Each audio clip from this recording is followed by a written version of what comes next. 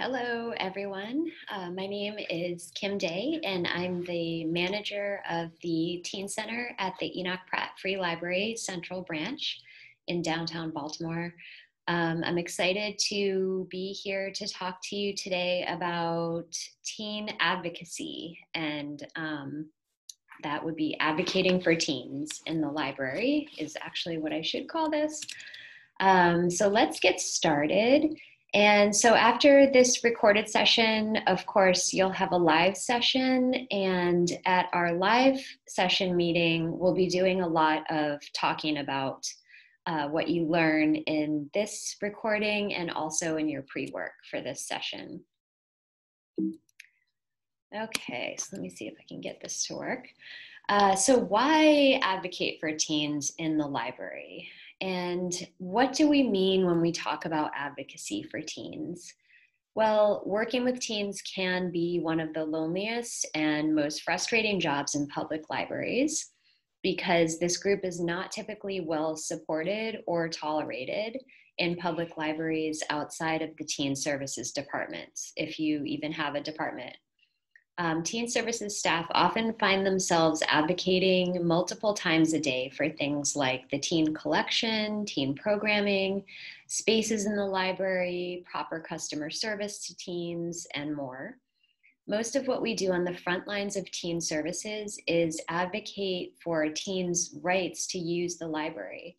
But no matter what your role is in your library job and where in the library, customers of all ages have a right to use our resources, and that includes the teens. And of course, teens do need spaces of their own. As we know, they are still in the developmental stage, and so their behavior often looks different than what other adults expect of them, which is why giving teens a space of their own is a worthy and important endeavor, especially because it gives them a little ownership of the library space where they can feel comfortable being themselves. These are some examples of teen-only spaces in libraries around the country. And to get inspired and find in-depth tips, I highly suggest looking at YALSA's Speaking Up for Library Services to Teens, a guide for advocacy. It's freely available online.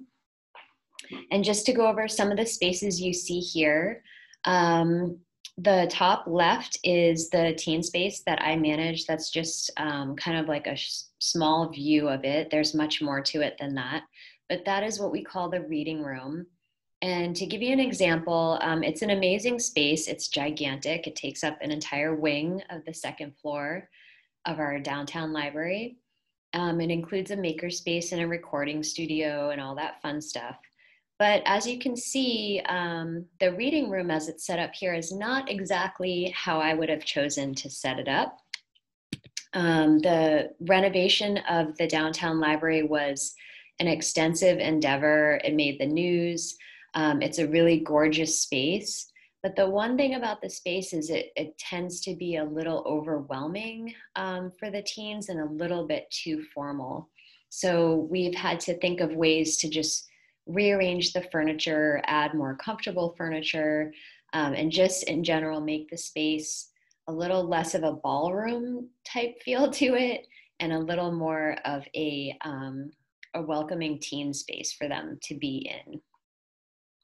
We also have at the top right, the Mix teen space at the downtown library of the San Francisco Public Library. And this is, it's a very like multimedia, they have pretty much everything in the space. And it circles around the center information desk. Only teens are allowed in there. Adults can't even come in and browse the collection. So if they are looking for something, they need to ask the staff by the front door and the staff will get it for them. They cannot enter the space. And then there are some examples down below. There's a recording space, which is really great for teens to have. There's some examples of, comfortable seating set around in a welcoming circular type space. Using bright colors is really important for teens as well. So here's just some examples for you. And when we think about advocating for teens, we need to think about who we're advocating for and who we're doing that advocating to.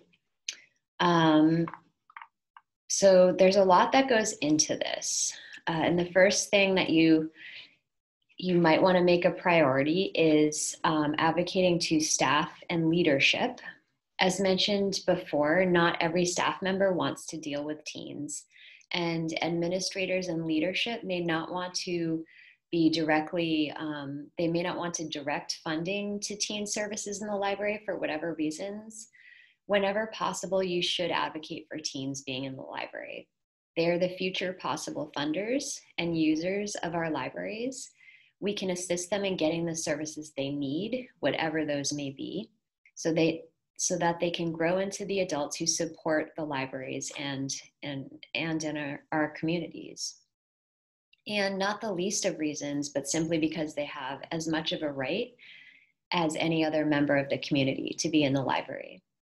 So some places to start with this are talk to your managers about possibly having a staff training on teen customer service.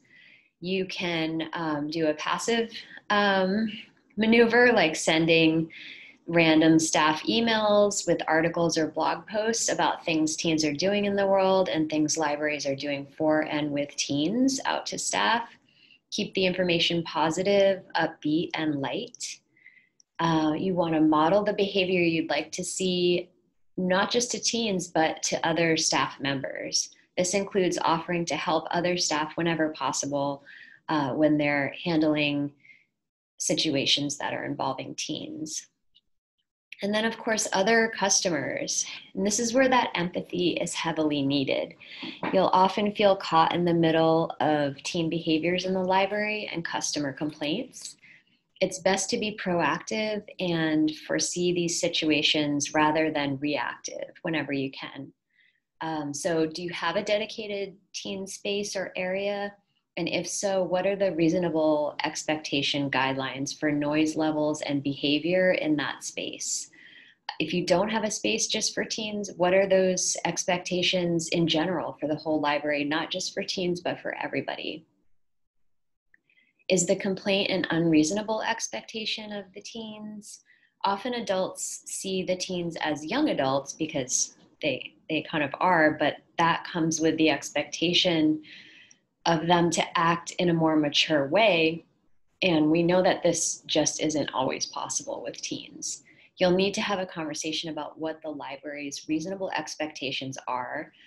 For example, talking and working in groups is allowed as long as they're not screaming or running around, etc.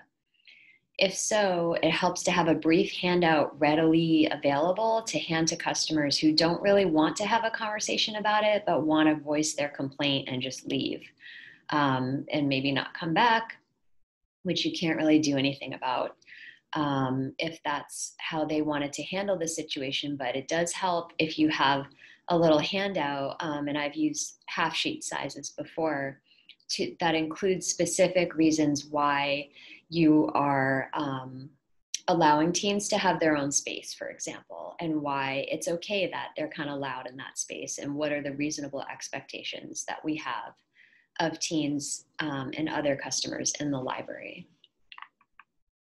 And you can even say why teens act the way they do and why that's okay and it's allowed in this space in the library. So we're also advocating for and to the teens for programs, policies, and just getting more teens in the door. This is where you'll most use your customer service skills and build relationships with the teens so they act as free PR. The word of mouth to their friends is gold, and that is the easiest way to get teens in the door and knowing about the expectations when they're in the library. So also to community partners, of course, including the schools, especially your school librarian or library media specialists and teachers, financial stakeholders and potential funders, both internal and external, and any government officials like city council. You can go present what your teen groups are doing to the city council meetings, or bring your teen advisory board to talk about what they're planning. City council and local community members love to see that. Some overall tips for general advocacy. These are taken directly from the YALSA's Speaking Up for Library Services to Teens, a guide to advocacy. But I just wanted to highlight them here. You want to start with a plan, have a clear goal for what you want to achieve, whether it's a teen space, behavior guidelines, computer use policies, whatever it may be. You want to use clear, consistent messaging, be prepared with talking points, those little half sheets I was talking about. Make it easy for others to support you. Link your goal to the library's strategic plan or community needs. Keep the key people in the loop, basically. Get teens involved. When teens feel a sense of ownership, they support the library more. A teen advisory group is the best way to do this. Talk to them about advocacy and why it's important in a democracy. Let them come up with their own ideas. And then get out there and do outreach if you aren't already. I mean, of course, when COVID's over, it's a lot easier, but we can still do it online.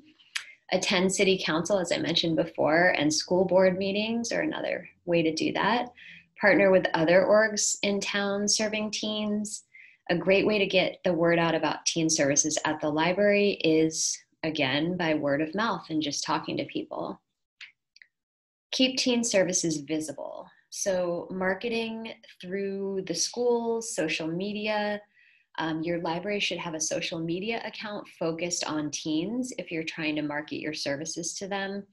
Teens generally are not going to look at your library's Facebook page or any Facebook page really anymore. So having that social media account is key. And I'm sorry about the my logo moved, but what that says on the bottom is be persistent, celebrate your successes, and learn from your mistakes, of course, but keep moving forward.